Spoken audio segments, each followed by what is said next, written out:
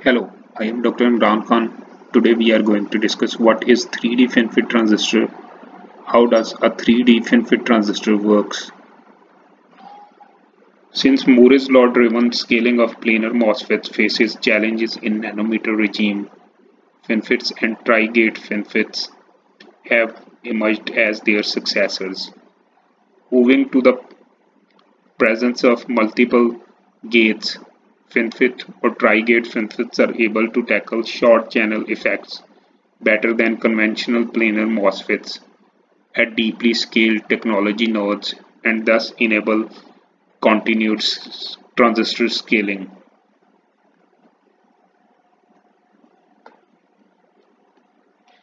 Relentless scaling of planar MOSFETs over past 4 decades has delivered ever-increasing transistor density and performance to integrated circuits. However, continuing this trend in the nanometer regime is very challenging due to drastic increase in subthreshold leakage currents or off currents (I-off). Due to very narrow channel lengths in deeply scaled MOSFETs, the drain potential begins to influence the electrostatics of channel and consequently the gate loses adequate control over the channel. As a result, the gate is unable to shut off the channel completely in off mode of operation, which leads to increased off currents between drain and source. The use of thinner gate oxides and high K dielectric material helps to alleviate this problem by increasing the gate channel capacitance. However, thinning of gate oxide is fundamentally limited by the deterioration in gate leakage and gate induced drain leakage.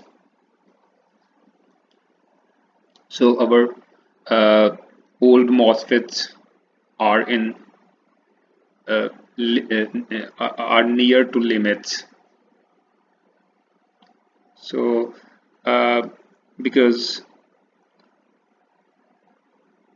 of high design cost, high VDD and high power usage. So we have to find alternate structure for our planar MOSFETs.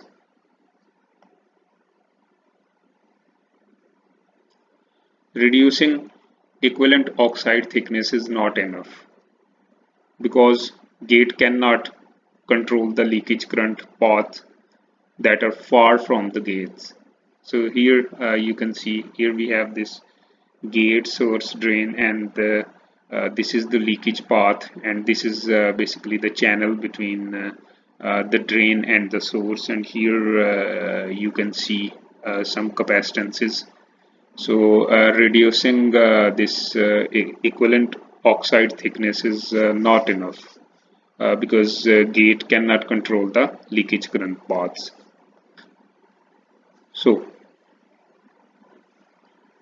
one of the two ways to better control threshold voltage and swing is this multi-gate transistor structure or the FinFET technology.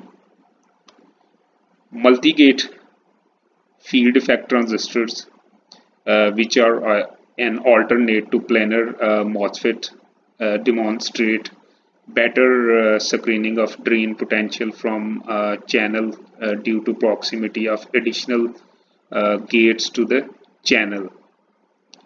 This makes multi-gate MOSFETs superior to planar MOSFETs in short channel performance matrices such as subthreshold slopes, drain induced barrier lowering or Dibble effect, and threshold voltage VT roll off.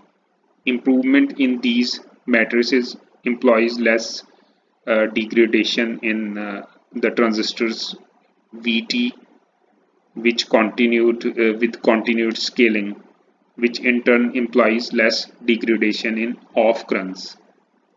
So here you can see we have one basically alternate is our multi-gate transistor structure and or the FinFET structure. So here you can see here we have this source drain, and there are two gates here, okay, gate 1, gate 2, and here this is basically the FinFET, and here this is fin width and fin height, and this is basically the gate length. So this is source region, drain region, and here you can see this is the FinFET structure.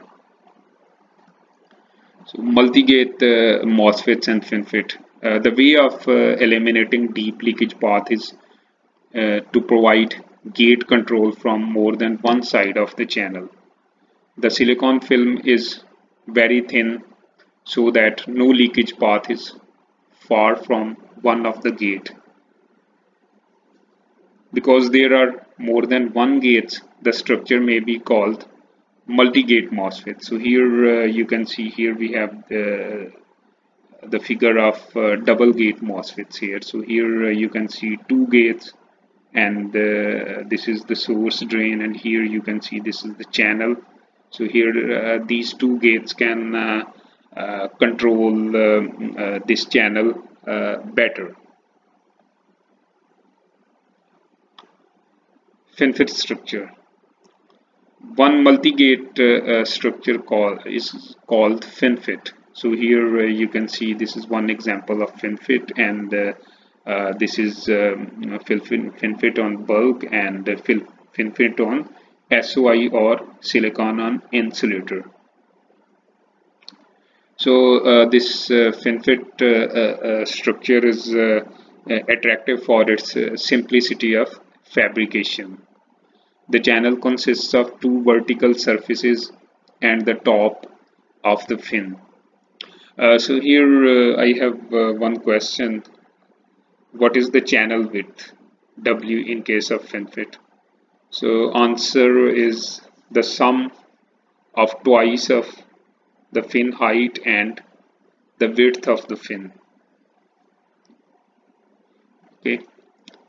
So fin design consideration. So here we have fin width, fin height, and fin pitch. So fin width. So as we already discussed, so here you can see this is the FinFET structure, and this is basically the gate region. This is the source region. This is the drain region. So this is gate length. So here you can see this is the gate length. This is fin height, and this is fin width. So we will see how we can basically design our fins. Okay, so fin width, so it basically determines this short channel effects or SCEs. Fin height, so our fin height is basically limited by the H technology. Fin pitch, so here you can see fin pitch, it's the distance between the two fins. So here you can see, so your fin pitch basically determines the layout area. So it limits this source drain implant tilt angle. So now we will discuss the double gate FinFET versus the tri-gate FinFET.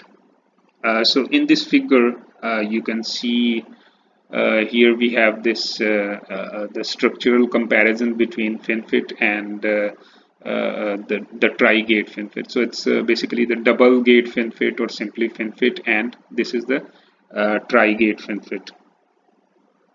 So in this figure basically a tri-gate FET along with FET or simple FinFET, tri-gate FinFET or simply FinFET, you can see these structures.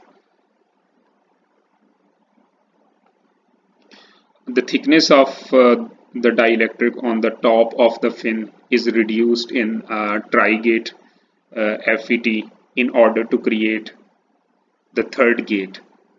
Due to presence of the third gate, the thickness of the fin also adds to the channel width. Hence, tri-gate FinFETs enjoy a slight width advantage over the double gate FinFETs. So our tri-gate FETs also have less gate source capacitance compared to the FinFET due to additional current conduction at the top of the surface. But this advantage is diminished by increased parasitic capacitances. So here we have our double gate versus tri-gate FinFETs or the FETs. So these are the various multi-gate transistor architectures supported in BSIM-CMG model. So BSIM is basically a Berkeley short channel insulated gate field effect transistor model. It was developed by University of California, Berkeley. Nowadays it's industry standard. So here we have the different structures. So here you can see the FinFET on bulk, FinFET on SOI. So here we have this vertical common gate FET, twin silicon nanowire FET. So this one, and horizontal nanowire FET. So here we have these different structures. So variation in the FinFET structure. So here we have this tall FinFETs, short FinFETs, and the nanowire FinFET. So these are the variations in the FinFET. So tall FinFETs have the advantages of providing large width and therefore large on current while occupying small footprint. In case of short FinFETs, they have the advantage of less challenging lithography and etching. Nanowire FinFETs gives the gate even more control over the silicon wires by surrounding it. So here you can see the nanowire FET. So our today's lecture was focusing on the FinFETs. So the working principle of FinFET is similar to our planar transistors.